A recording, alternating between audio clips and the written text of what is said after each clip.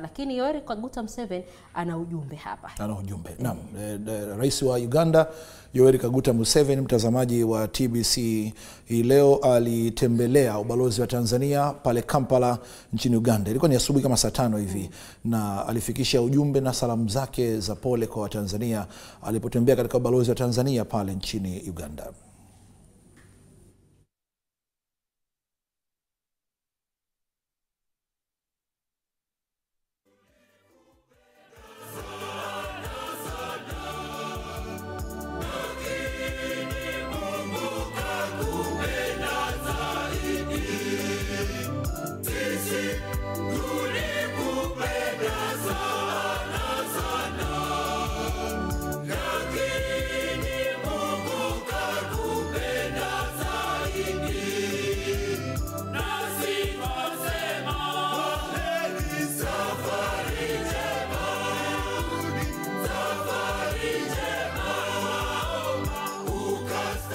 Your Excellency, Ambassador of Tanzania, the Dean of the Diplomatic Corps, the Honorable Minister of Foreign Affairs, and the people of Tanzania who are now mourning. When I left the house, the morning was in the stadium in Dodoma, because I've been watching what has been going on. What I wrote in the book here is that 2 weeks ago, I had written to His Excellency Magufuli a letter about the pipeline.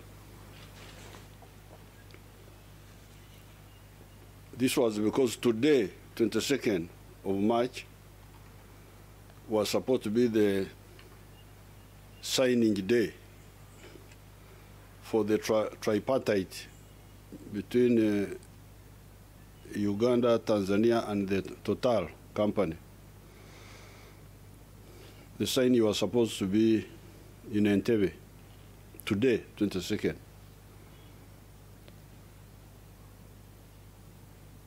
In the letter, I had jokingly written that today would be a double victory day, because about 42 years ago, yesterday, 21st of March, the Tanzanian People's Defense Forces, together with our freedom fighters, with me present, had defeated the army of Idi Amin in their counterattack against the town of Mbarara at a place called Rugando, 12 miles from Mbarara, on the Cavalry Road. So I was joking, I was saying that today would be a double victory, a day for double victory for military and political and economic. Little did I know that today I will be here signing a condolences book. This is so sad, so unexpected. It's really. However, as I wrote in the book, we the freedom fighters have long learned how to deal with such challenges. The death of Mondlane, 1969, the death of Samora Machel, the death of Agostinho Neto, the death of Herbert Chitepo,